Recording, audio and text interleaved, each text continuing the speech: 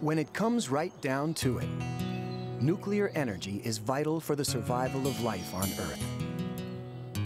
It's the energy that powers the sun and gives us the heat and light we need to thrive.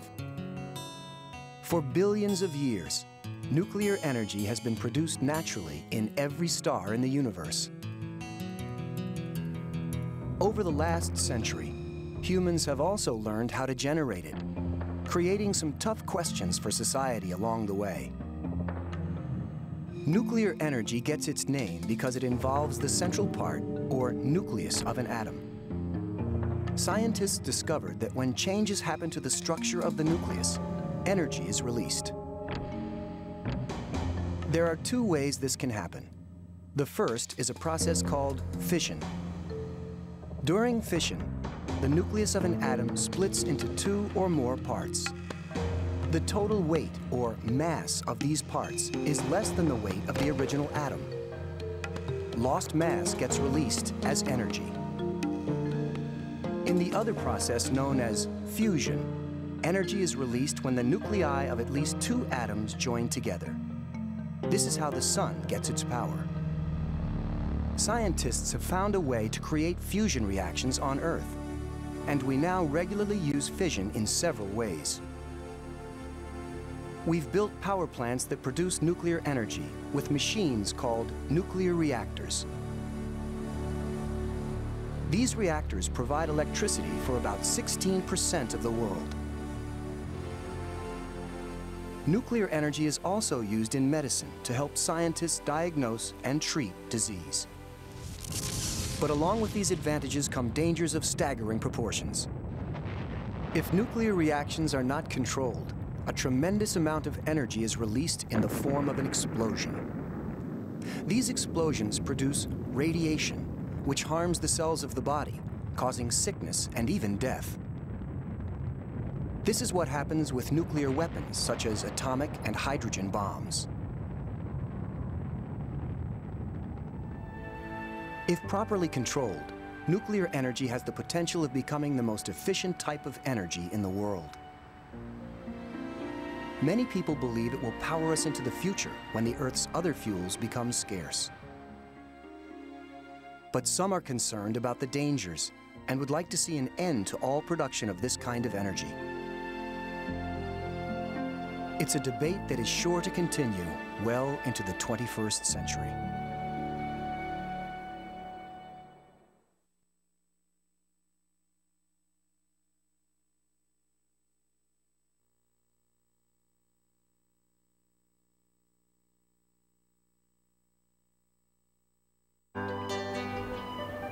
Heat from the sun supplies the Earth with a tremendous amount of energy.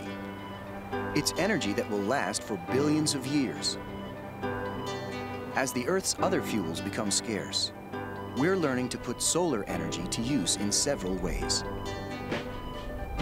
At the Rocky Mountain Institute in Snowmass, Colorado, 98% of the building's heat comes from the sun. It's one of the most energy-efficient buildings in the world. Plenty of windows let in the sun's heat and light. Inside, a productive greenhouse yields food throughout the year. Plants like banana trees that don't survive in cold climates are able to thrive here. The building also collects energy from the sun with solar panels. They absorb the sun's heat like a small room would on a sunny day. The heat passes into tubes that contain antifreeze. Building resident Andrew Jones explains. This is our passive solar water heater. The bulk of the water heating is done right here, where the sun heats an antifreeze, which then is pumped down into a huge water tank where we exchange the heat with the water in the tank, which we use for our showers and for our faucets and residential uses like that. Because sunlight is converted to heat, the system works on the coldest winter day. This would be about 130 or 140 degrees in the middle of winter. Midday, about noon in the winter, we can get a lot of heat out of the sun. That's how we heat the whole building. The Rocky Mountain Institute is designed to do more with less. Rather than eliminating comforts, it puts the sun's energy to good use throughout the year.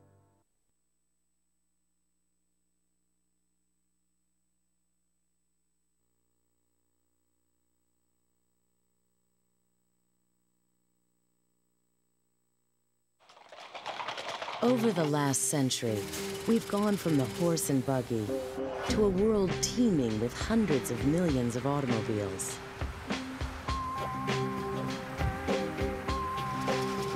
From the Model T to the latest race cars, one thing remains the same: the internal combustion engine.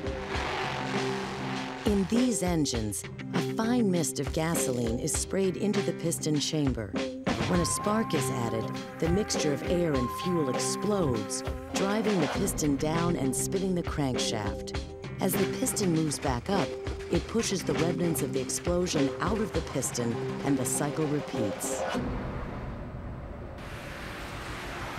Take the unburned fuel and carbon monoxide in that exhaust, multiply it by the number of cars on the roads, and you can see why the automobile is considered such a serious threat to the environment. What if we could power our cars with a different sort of reaction? One that runs cheaper and cleaner than any engine yet. Scientists are getting closer to just such a solution. This bus can run at highway speeds over 100 miles at a time. But unlike diesel-powered buses, it runs with no noise and produces only water as its exhaust. It's powered by something called a fuel cell.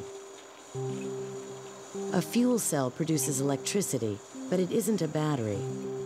Instead, hydrogen and air are run on either side of a membrane. The membrane induces the hydrogen and oxygen atoms to combine in a way that produces water and energy.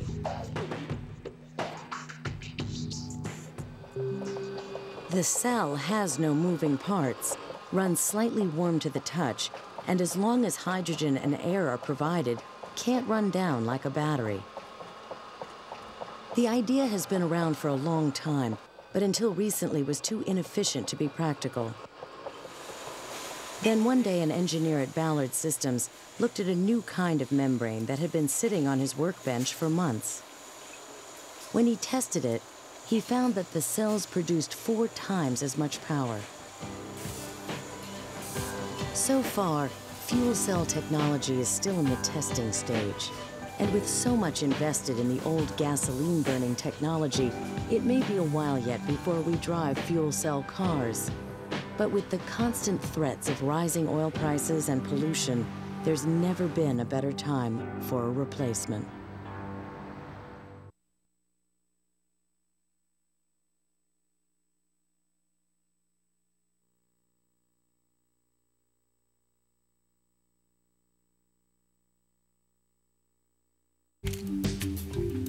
One of the most important applications of nuclear energy is in the field of medicine. In nuclear medicine, small amounts of radioactive materials are used to help doctors look at the inside of the body and treat disease. The procedures are safe and non-invasive, and they allow doctors to gather information that might otherwise be unavailable. Nuclear medicine had its start in France in 1902, when scientists Marie and Pierre Curie made a critical discovery. While conducting research on radioactive substances, they found that one substance gave off more radioactivity than others. They determined that the source of this radioactivity was 2 elements, radium and polonium. Monique Baudry, curator of the Curie Museum in Paris, notes, their work was extremely important. The discovery of radium opened up a whole new era. It's been described as the nuclear age. Pierre and Marie were the start of modern physics. Their daughter, Irene Joliot-Curie, took their findings even further by developing artificial radiation. She found that by bombarding aluminum with naturally radioactive particles, the aluminum itself became radioactive.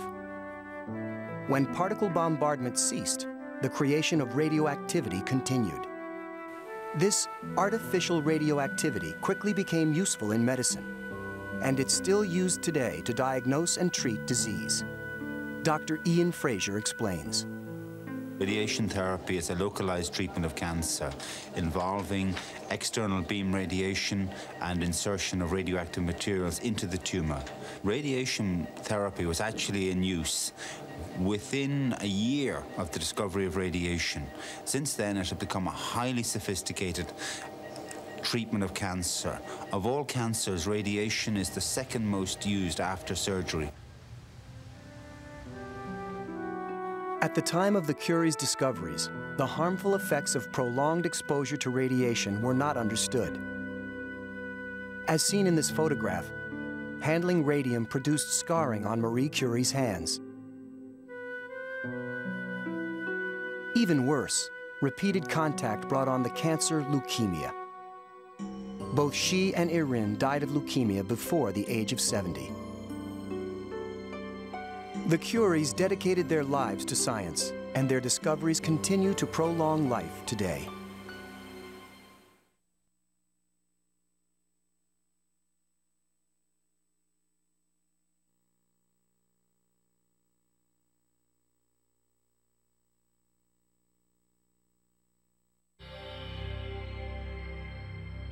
Ever wonder why stars are so bright, or how the sun produces so much heat and light? It turns out each star is a giant nuclear furnace that releases energy at its core. It's nuclear energy that lights up the sky. The sun is the star that glows closest to the Earth.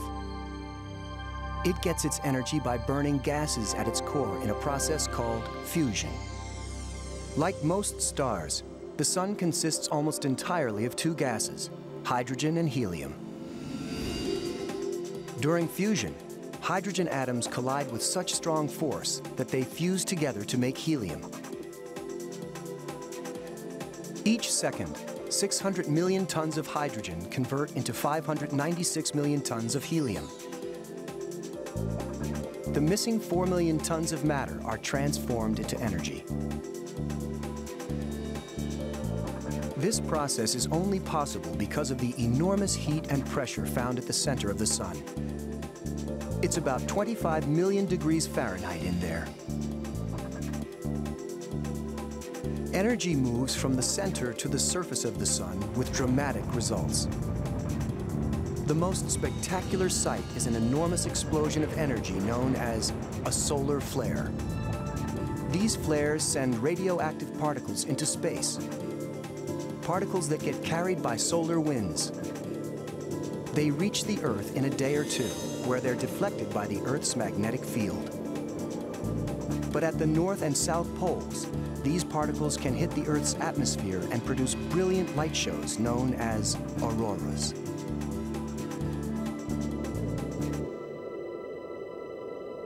While not everyone has a chance to see an aurora, all of us certainly experience the sun's energy each day.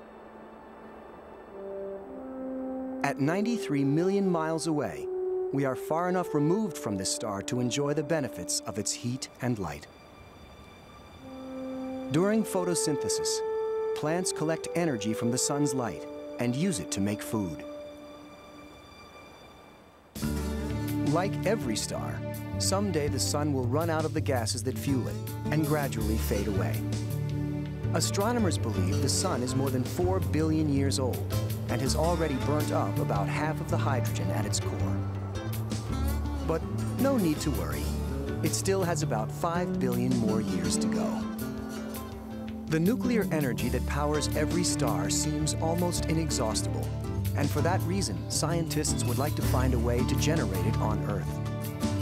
But that's a tall order. It requires them to duplicate and control the same conditions found at the center of the sun. Scientists are working on ways to do just that.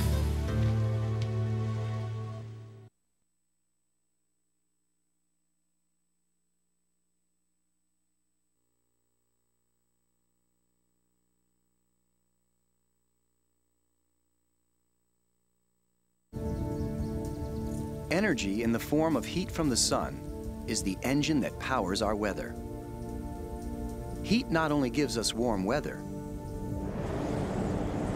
it also leads to tornadoes, hurricanes, blizzards, and rain. Sounds impossible? Just think about the sun.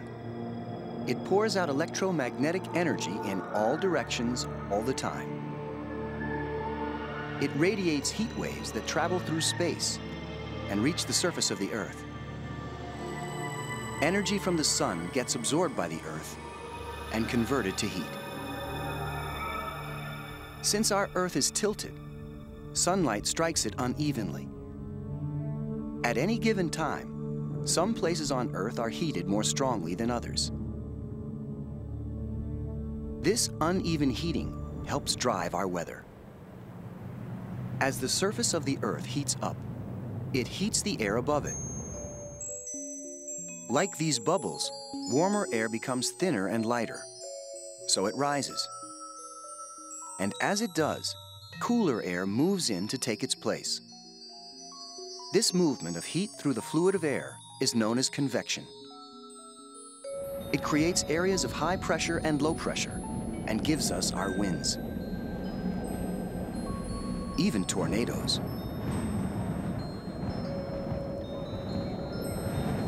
We can think of our atmosphere as an endlessly moving river of air, full of currents, eddies, and winds. Together with water, it helps distribute heat around the planet.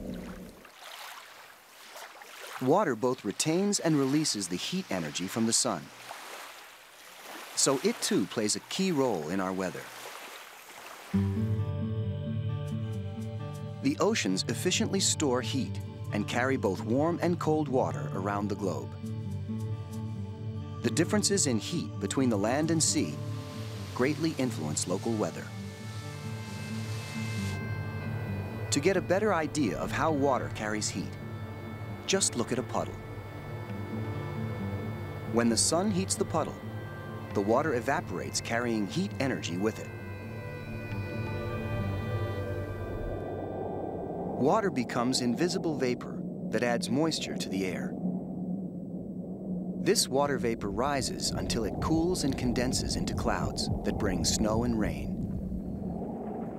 Stored heat energy is released in the process, which sometimes powers a thunderstorm. The energy released when water vapor turns into a thunderstorm is mind-boggling. It could power New York City for 2 months if only we could harness it. There's that old saying, if you don't like the weather, wait a minute, it'll change. Thanks to the heat of the sun, this is definitely the case.